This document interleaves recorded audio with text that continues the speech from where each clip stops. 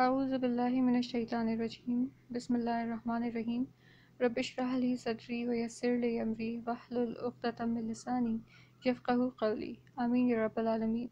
Assalamu alaikum everyone. I hope all of you are doing great and are ready to start off with the next lesson in our basic Arabic grammar. So without any further delay, let's dive right into it. Before we begin, we are first going to ask Allah subhanahu wa ta'ala to help us out and to make this task easy for us. Therefore, Rabbi Yassir, Wala Tu'assir, wa Tammim bil Khair, Ameen Ya Rabbal Alameen. Alright, so what's the sixth lesson about? We are already familiar with the term Ism Marfa. We have used it a couple of times in the fourth and fifth chapters, where we learned about the English. We learned about the Arabic equivalent of the English article the, and how it is one of the ways through which we can convert a nakra ism into marfa ism. So today, inshallah, we are going to elaborate on what are the other 6 ways of making an ism marfa. Alright, so that's what this lesson is about. So Bismillahir Rahmanir Rahim. As I mentioned, there are 7 situations, but before we get into this written stuff, let's just have an overview of what this is all about. So I made this little chart over here, okay, in order to facilitate our learning, and I know that if we get into the images, illustrations are and tabular forms are better remembered, okay, so that's the reason I made this chart. Okay, so how to make an ism marfa, or simply what are the situations when an ism is considered as marfa. Okay, first of all, we know about this situation already. Okay, so if a nakra ism is prefixed with al, it becomes marfa. Okay, so kitabun becomes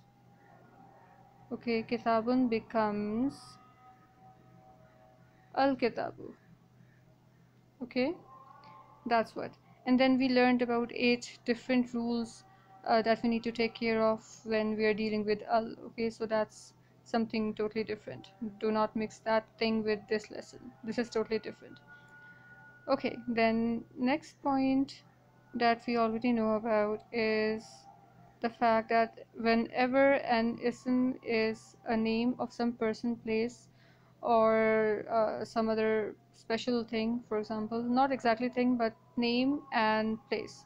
Okay, so whenever an ism is a proper noun, that means that it is ism alam. Alam means a flag or a banner. That's why I wrote I made this banner or this flag over here. So whenever an ism is a proper noun or an ism alam, that automatically makes it an ism marfa. Okay, so we know about this thing as well. Now there are 5 other situations that can make or that mean that an ism is marfa. First of all, if an ism is a pronoun, okay, for example, he, she, it, they, all these things, okay, so these are pronouns, and a pronoun is a marfa. Okay, it is an ism marfa. Okay, we are going to cover each of these in detail once we are done with this overview. And then there are some pointing nouns. Okay, what are pointing nouns? They are your this, that, this book, that car. Okay, so these kind of words, the pointing nouns. Okay, so all these pointing nouns are also marfa in Arabic. All right, next we have this group. It's called munada. Munada is an Arabic terminology for someone who is being called or addressed. Okay, munada is the one who's being called. Okay, so if I say, hey Zaid, so Zaid is the one being called. So Zaid here is ism marfa. Well, it is also ism alam, but since he's being called, he also becomes a munada, and munada by definition is always marfa. Therefore, well, if we get into another example, for example, we can say that, hey boy. So boy itself is nakra. Okay, the word boy. It's nakra, it's common. So, but however, since I I'm calling out to him, I'm calling him, hey boy, right? So that nakra ism becomes marfa because he is being called. So the one being called is called munada in Arabic, and he is, or it is, marfa. Okay, what's the other one? Next we have connectors. What are these? These are connecting nouns.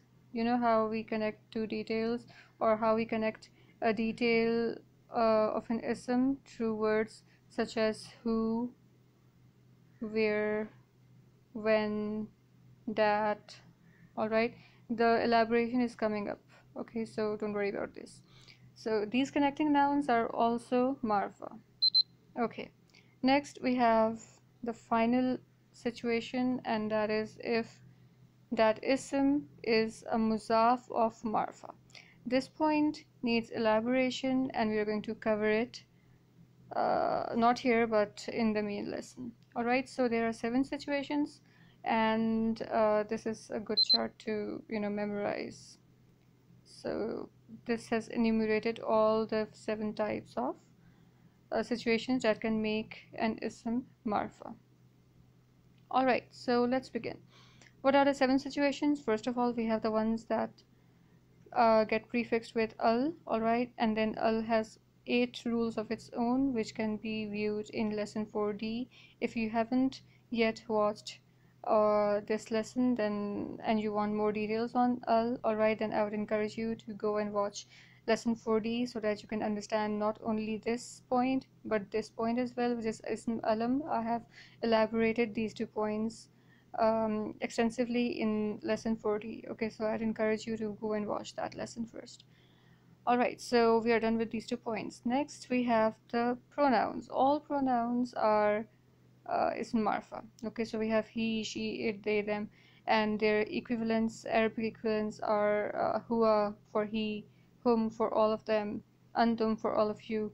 Okay, now please do not memorize these right now. Okay, we are going to have a separate lesson for the pronouns, and that's when I'm going to ask you to memorize them. Right now, at this stage in this lesson, do not attempt to overburden your mind by trying and memorize them. Okay, because there's a particular way of memorizing them, and that would be easier if you attempted that way instead of over here rote learning it. Okay, do not attempt it. Alright, so just a brief overview on what pronouns exactly are. They are the words that we use instead of a person, place, or thing's name. So instead of saying this is my house is made up of bricks, my house is really big, my house has a big balcony, my house has this and that. Alright, so this repetition of my house, my house, my house is quite irritating, and therefore to avoid this repetition we substitute this my house with it. Okay, so here we have it. Okay, so these pronouns are actually the words that we substitute, that we use instead of a person, place, or thing's name. Alright, so all these pronouns are marfa. Next we have the pointing nouns. What is a pointing noun? This, that, these, those. These are the English equivalents, and in Arabic we have zalika for that, haza for this, ulaika for all of those.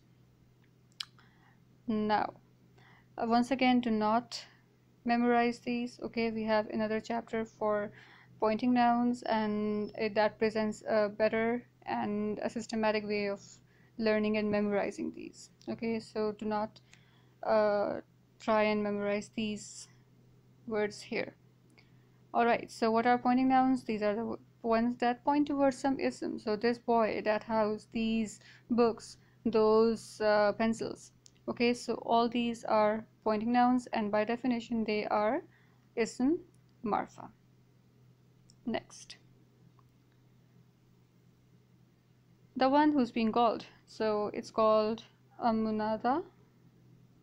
Okay, and for example we have hey boy. I gave this example earlier on. So Now, alright, now one thing to know about this is here. This ya, this is one of the harufe, or one of the harufe nida. Okay, harufe nida.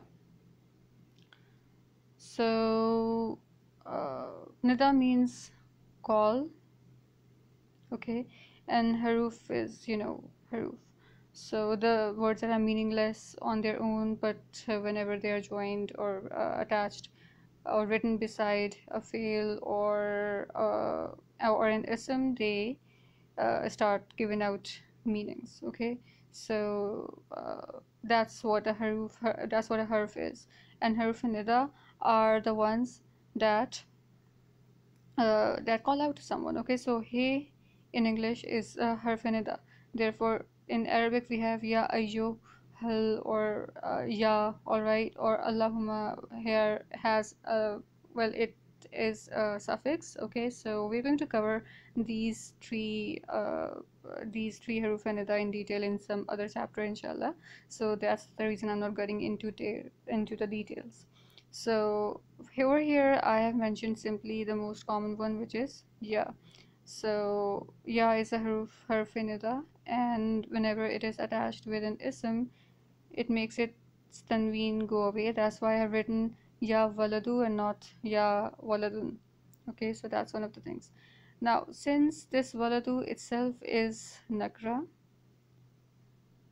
as it has been attached with this harf nida, it becomes marfa.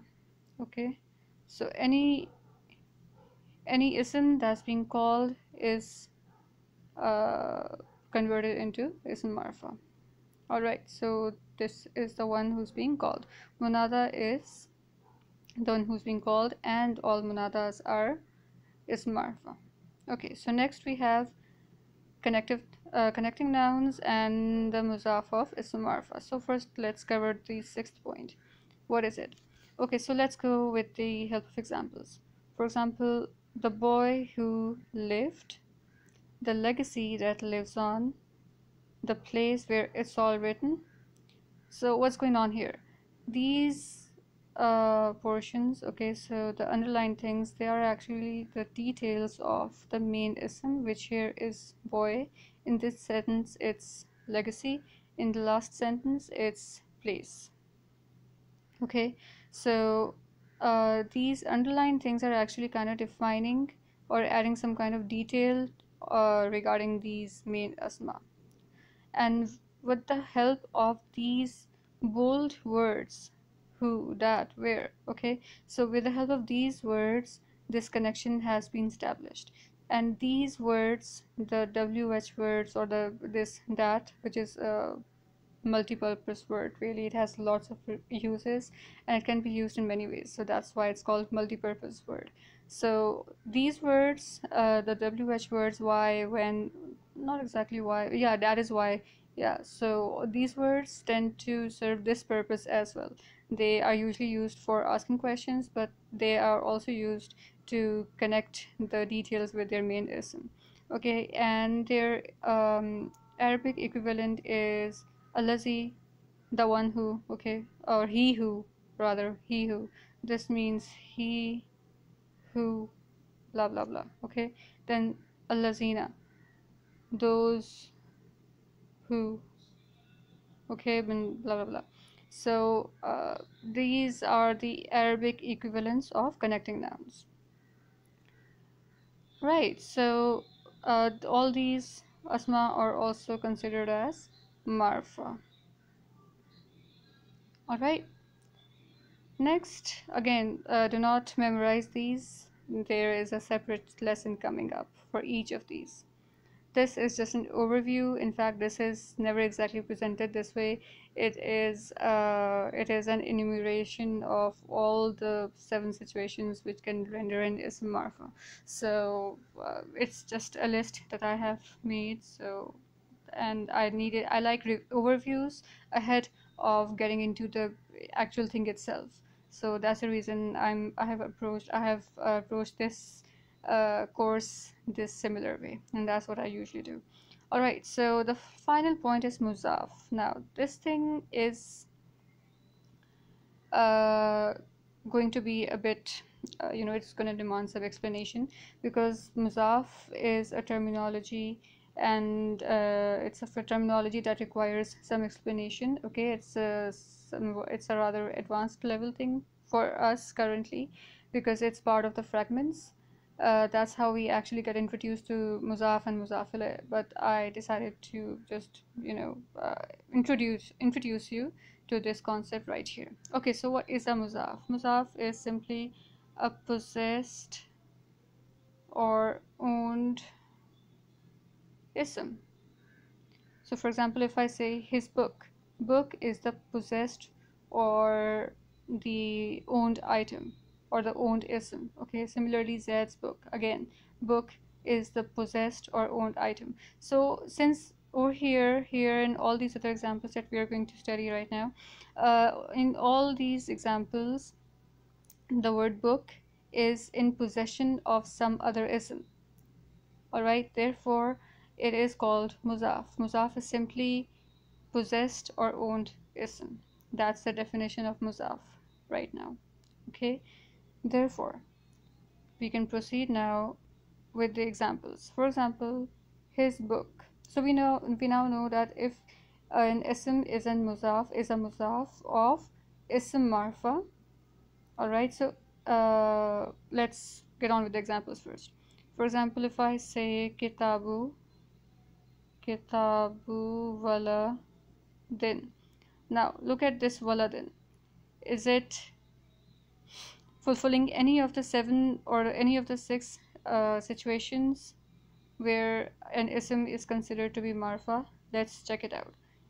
Does it have al? No, it doesn't. Is it an ism alam? It isn't. Does it point towards something? No, it doesn't. Is it being called? No, it's not. And is it a pronoun? No, it's not. All right, so that's the all right, so 1 2 3, and not in ism alam. All right, so those. And is it a connecting noun? No, it's not. All right, so all these situations, I'm not doing 7 because 7th is this point already. So anyway, so these 6 points haven't been fulfilled in this case, therefore we can say that it is ism nakra. Right, now kitabu waladin, the owner is not special, it's nakra. Okay, it is not marfa, therefore this kitabu is going to be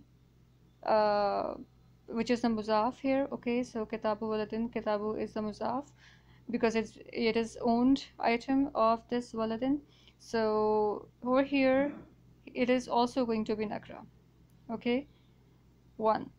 Secondly, let's do another example. Kitabul waladi. Okay, so Kitabul waladi, book of the boy. Okay, or the boy's book. All right, so let's see if this waladi fulfills the marfa criteria. Does it have an al? Yes, it does. So it's a marfa. So it's a marfa ism. So Kitabul waladi. Since this al-walidi, this owner is special or it's marfa, this kitabu automatically becomes marfa because its owner is marfa. Okay, so this is the shortest and the most straightforward way to understand this example, this point. All right, so if the owner is in any way marfa, then the muzaf also becomes marfa. Special owner, special muzaf, or marfa owner, marfa muzaf, nakra owner, nakra muzaf. That is it. Okay. All right, so we have the 7 situations for the ism to be marfa. And once again, if we just have a look at this chart, we can see that we now understand it fully, inshallah. If you guys need any elaboration on any point, just let me know. Okay, so we have ism alam, we know it. We have al, okay, mu'arraf bilam. Then we have muzaf of marfa. Special owner is equal to special muzaf. All right, and similarly if we have a nakra owner, then it becomes nakra muzaf. Next we have the connectors, and after that we have pointers, and then munada,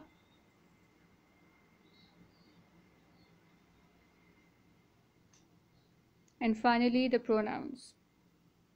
Alright, so munada is the one that is being called, and pronouns are your substitute words. Okay, so that's what up. So let's just finalize this lesson, and well, we have finalized it, and well, start off with now I want you to memorize these 7 situations as I had asked you to memorize the 8 rules of al. So memorize them. Okay, these things should be on your fingertips so that you can move on ahead in the Arabic grammar. Okay, because now we are almost there to start off with our practice, and that's the reason I would want you to memorize these things so that we can move ahead really quickly, and inshallah we'll understand everything. So till the next lesson, inshallah ta'ala, I'll see you then. Barakallahu li wa lakum fil Quran al Hakim. Allah Hafiz.